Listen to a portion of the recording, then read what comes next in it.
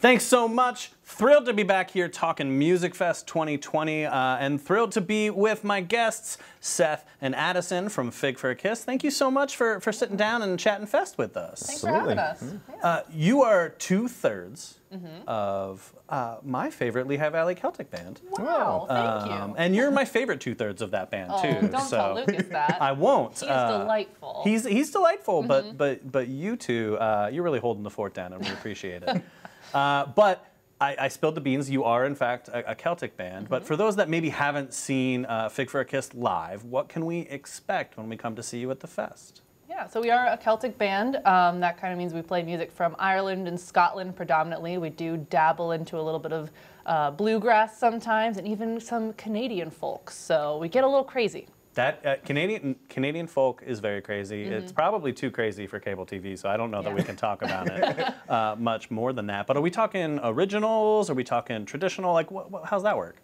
There's some original content, all based off of the structure of traditional music, but for the most part, it's traditional music that we arrange and make our own. Make our own, yeah. Yeah. So how did Fig for a Kiss become a thing? Right, because you've been around for quite a few years now. I mean that as a compliment, not as a veiled "you're old" joke. That's not it at all. We are very old. We're actually both 85. So. Oh, you look great. Thank you. Skincare routines, they're important. But back to how the band became a thing. Yeah. Other than skincare routines. Well, we've been quite a few iterations. I guess the original was myself and my friend Casey in high school. We started Fig for a Kiss, played a few gigs around town, and then Casey went to college with Seth and Lucas and found them. Yeah, and so then Casey and I formed Fig for a Kiss, and then Casey went to an internship at a winery, and so we formed Fig for a Kiss, and then Lucas joined up, who's our bagpipe player and whistle player, and then Casey came back, and now Casey's in London, so... My God, so many twists and turns. Don't sell the life rights to the movie, because I think we could make maybe like 2 seasons, like maybe like a 16-episode arc, really kind of like flesh out the story a little bit. But hey, we're thrilled to have you. This is not your first Musikfest, so I've had the chance to see you guys play before, and just a huge fan. Love the like sort of like unique spin on traditional, and I think that's kind of sort of what Musikfest is, right? Like everybody's roughly familiar with the concept of a music festival, but there's not quite anything like what happens here in Bethlehem. So just curious, you obviously all have been to the fest many times. Favorite fest memories? Ooh, I mean, I'm a big Scythian fan, obviously, also Celtic music. Sure. So going in like high school felt very cool to be like at a festival by myself, just like rocking out to this Celtic music and being like, wow, I hope one day I can play on that stage. And we did it, so now I need some new goals, but yeah. We can brainstorm after we go off the air here. Yeah, I'd have to say first time we played was really kind of neat.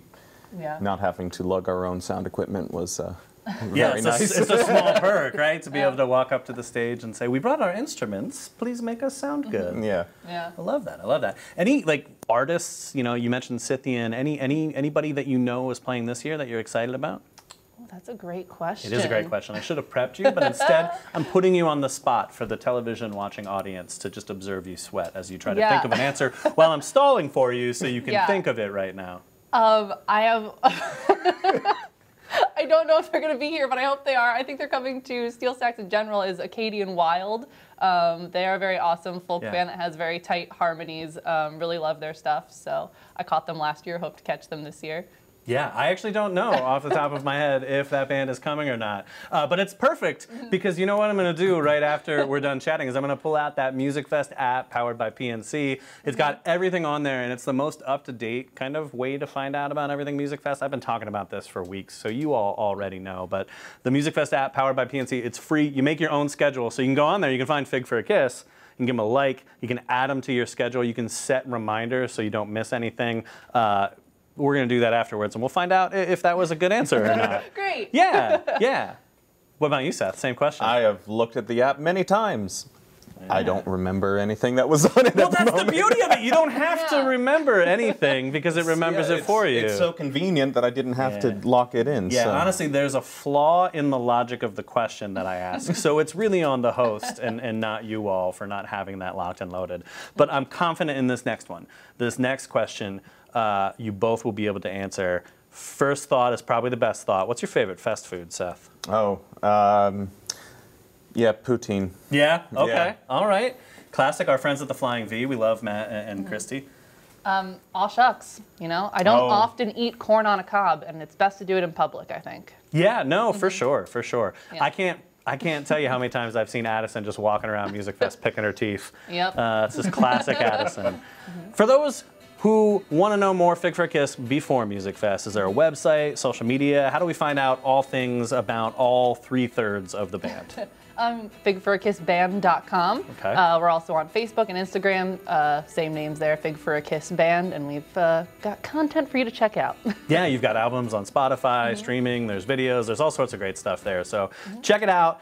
Seth and Addison from Fig for a Kiss, thank you so much for chatting Musikfest. And thank all of you for watching and kind of getting a sneak peek what's coming here to Musikfest 2022.